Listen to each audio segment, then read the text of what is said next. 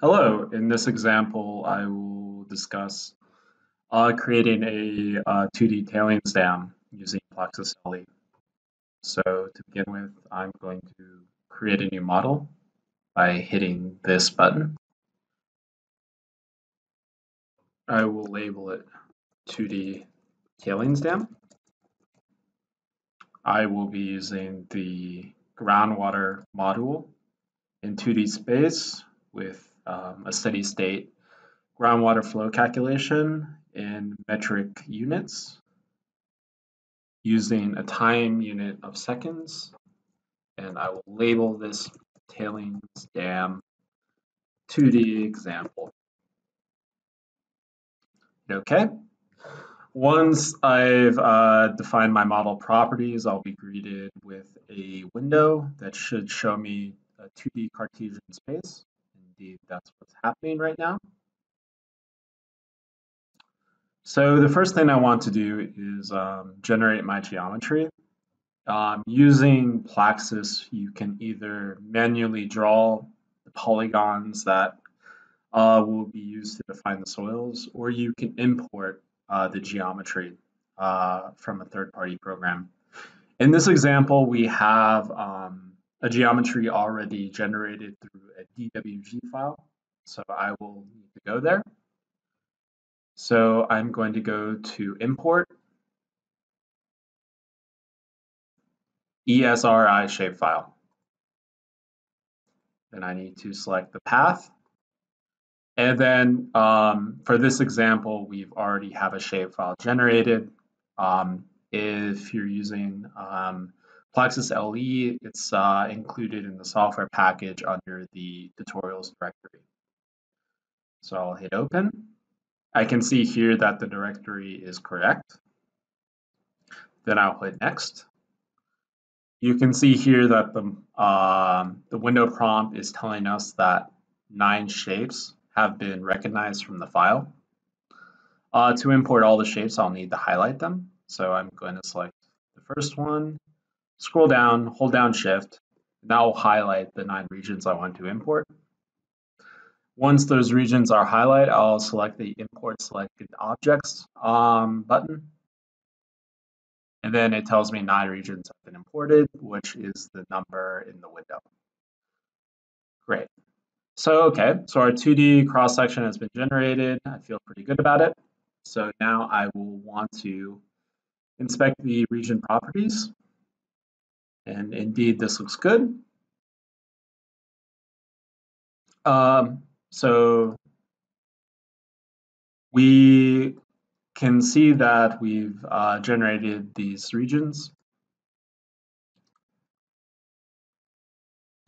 And indeed, once the regions have been imported, we should give them names.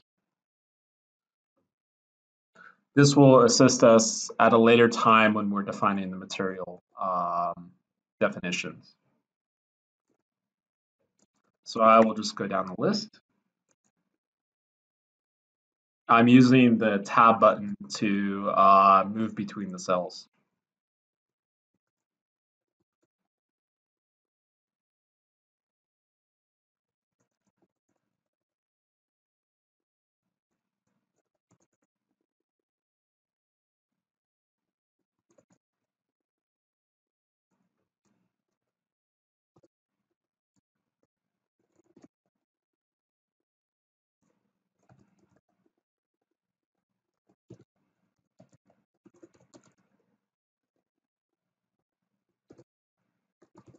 Great, so now that's complete. I have names for each of the polygons.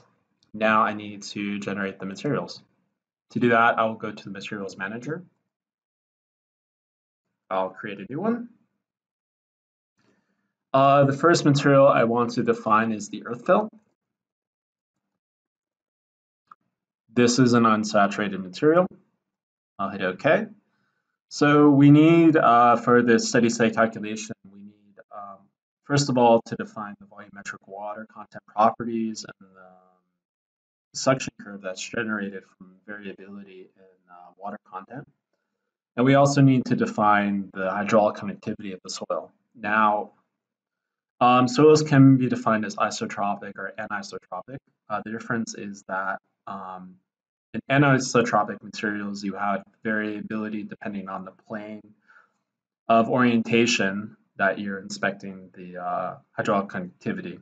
So it's possible to have certain planes where water has more resistance versus other planes of orientation. With an isotropic material, depending on all planes of orientation, the conductivity remains constant. So you could think of it like there's uniformity in the soil. So flow would be equally resisted through all reference geometries.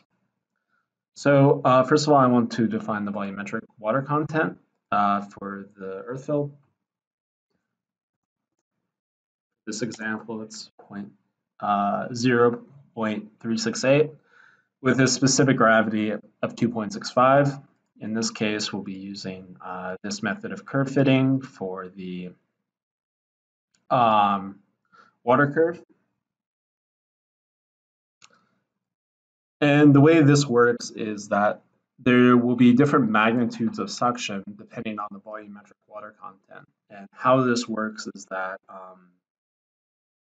capillary forces will develop in a partially saturated soil such that the surface tension of water will create stresses inside the soil volume. And this will be variable depending on the magnitude of water content of a given soil volume. So because we're working in metric units, the suction value will be in units of stress in pascals, specifically kilopascals.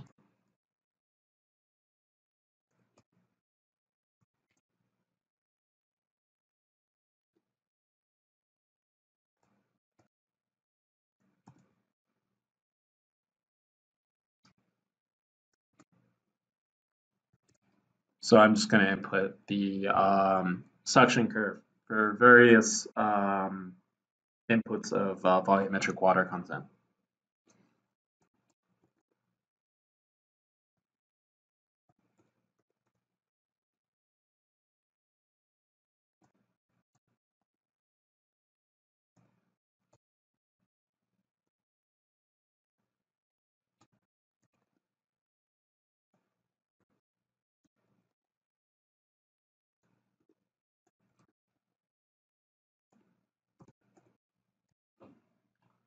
Okay.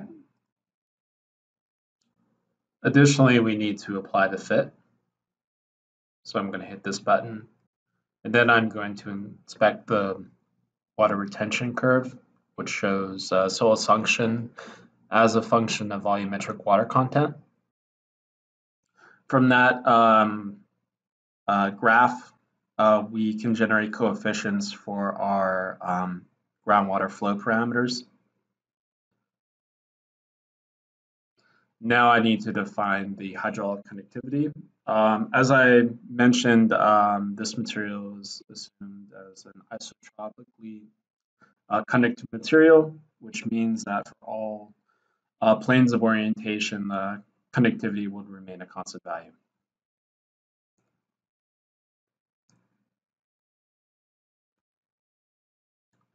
So for this specific soil, the hydraulic conductivity is 1 times 10 to the minus 7 meters per second.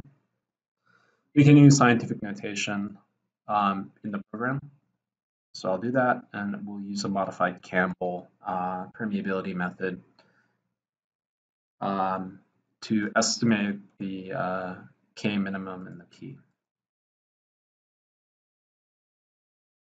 There's data sets that are already defined for different soil types. So we can refer to a USCS classification for the soil type, select that soil type in the window, and then that will automatically generate parameters for that given soil gradation. So in this case, it's sandy loam. And then we can define a K minimum of 1 times 10 to the minus 9. Great. I will need to do this for the remaining 8 polygons. So we'll create a new one. We'll call it filter sand.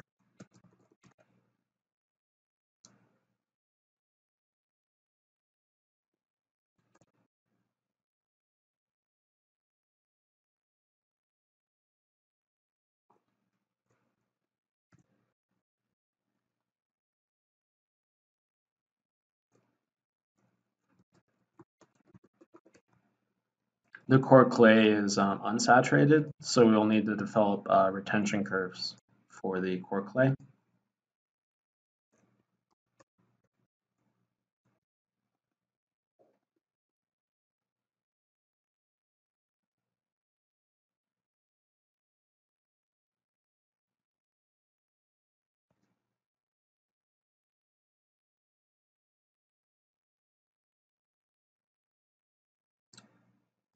In this case, we'll use the manual parameter entry option.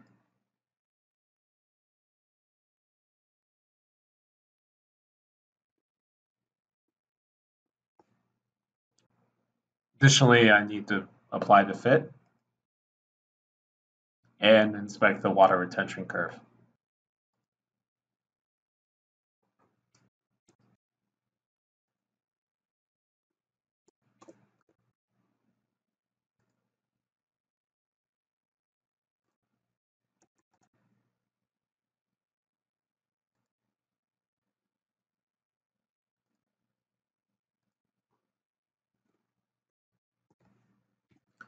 And we're assuming that, again, the hydraulic connectivity is constant.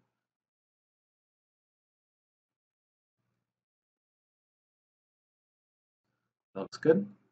Great. So now I need to define the remaining soils.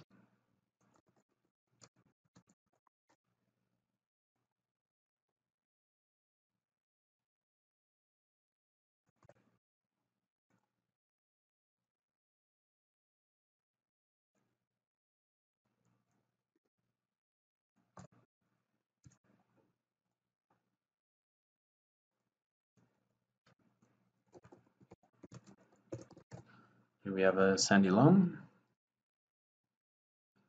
with a volumetric water content of 0.4, a specific gravity of 2.65, with a constant hydraulic conductivity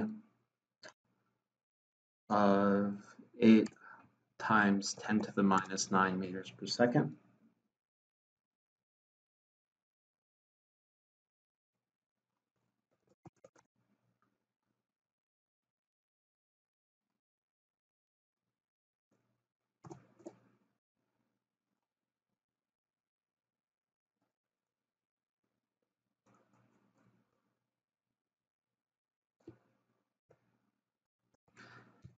And I'm just manually inputting the different soil types and groundwater parameters for each soil.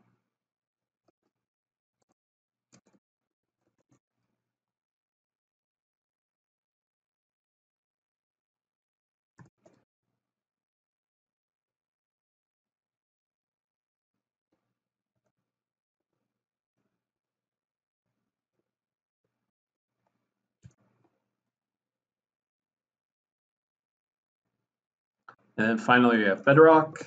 You would expect bedrock would have a very low hydraulic connectivity because we would not expect that much flow to occur through bedrock.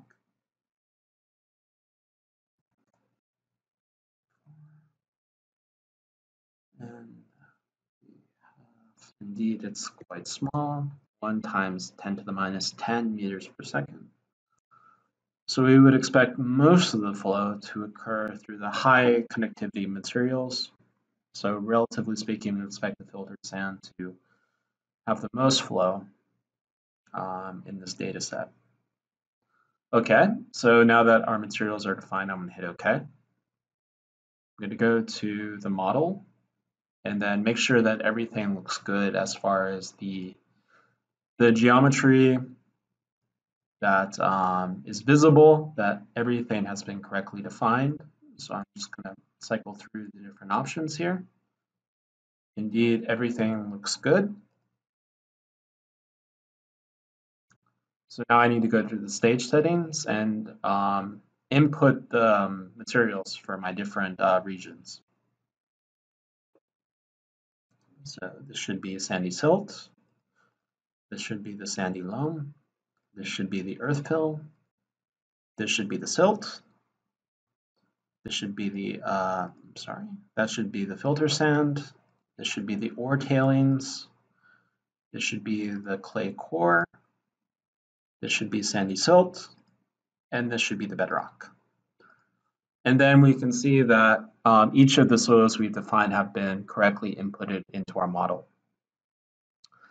Okay, so because we're doing a steady state 2D model, the next step is for us to define the groundwater flow boundary conditions.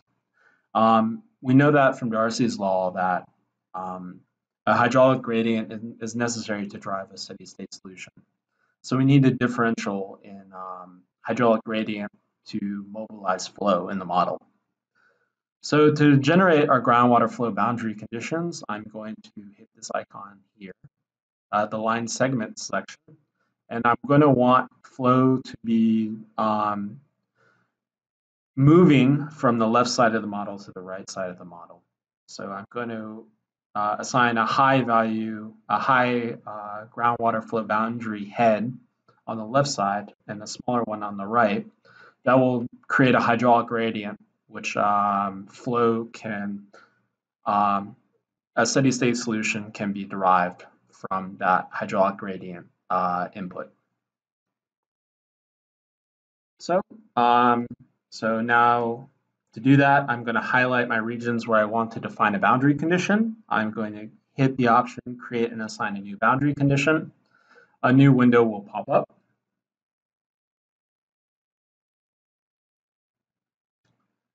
And then I'm going to give it a total head value of 130 here.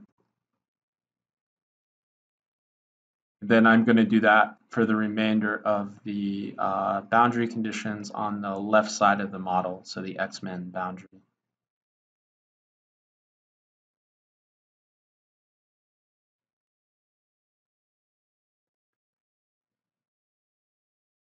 I'm going to repeat this process. We have different ways of defining groundwater flow boundary conditions in PLAXIS LE. I'm using total head, but you may use pressure head as well. You may have regions of no flow. You have a lot of customization as to how you want to build your model. In this example, I'm just going to be using a total head. And flow will occur from the left side to the right side of the model. Okay, so now all regions on the X-Men boundary have a total head of 130. I'm going to also set a boundary condition on the surface on the left side of the dam. I'm also going to give that a total head value of 130.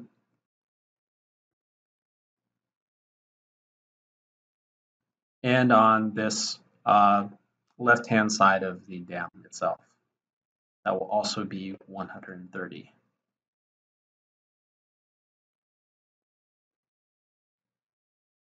Great. And then on the right side, so we have this region of high head here. And then on the right side, we're going to have a region of low head. So I'm going to create a new boundary condition right at the seam of high conductive material. Assign a new boundary condition. I will give it a total head value of 92 meters.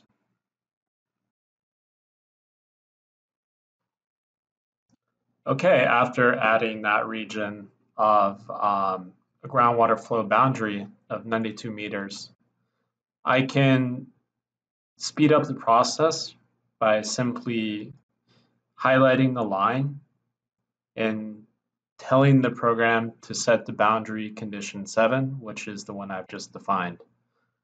So now I'm not creating a new boundary condition, I'm just using an existing one that I've already defined in the model. And so I've inputted my groundwater flow boundary condition. So you can see here that flow will be mobilized from the left side of the model to the right side of the model using a steady state calculation. Okay, now we're going to create a flux region. So I'm going to go to flux section, and I'm going to create a new flux section. This will be defined as a line. And I'm going to input the coordinates here.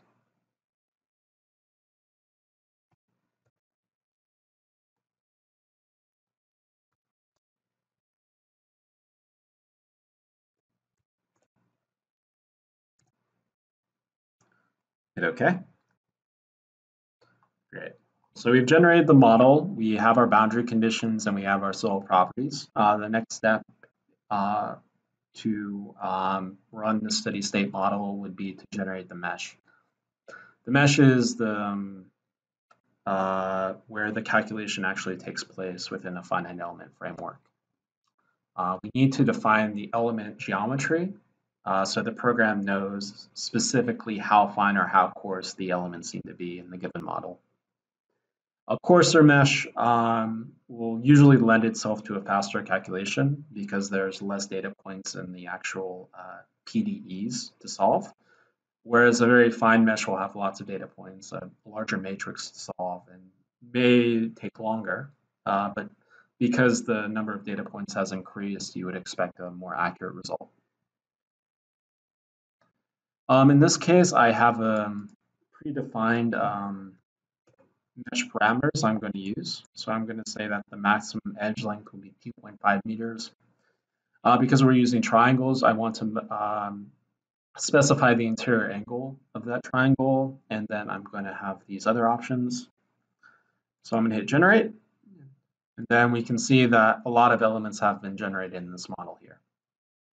So these are all triangles. It looks like a fairly fine mesh. So once we've constructed our model, we've constructed our geometry, we've defined our soil parameters and our groundwater flow boundary conditions, we have all the input needed to run a steady state solution for this cross section. So to do that, I'm going to go to solve, analyze. I'm going to save and continue the model. And then it's going to run. Once the calculation is finished, we can go to the output by clicking on the icon on the left side of the toolbar. We can see here that we've generated a flux for the defined output, and we can see the pore water pressure distribution along the dam itself. As we would expect, we would anticipate lower pressures to develop on the downstream region, whereas the upstream region has higher pressures. This is facilitating the hydraulic gradient. We also have suction that develops on the downstream side of the dam. This is due to the suction curves we defined earlier. We can cycle through the output by going to the toolbar, going to contours, and manipulating the view settings. So right now we're visualizing the pore water pressure distribution in the model. We can also look at the total head that's generated, and then I can hit OK. And then we can see the contours of total head. As we would expect, high head, total head develops on the upstream side and then slowly decreases as we go downstream. From here, we would get a hydraulic gradient, which is mobilizing the steady state flow. And then that concludes the tailings dam presentation.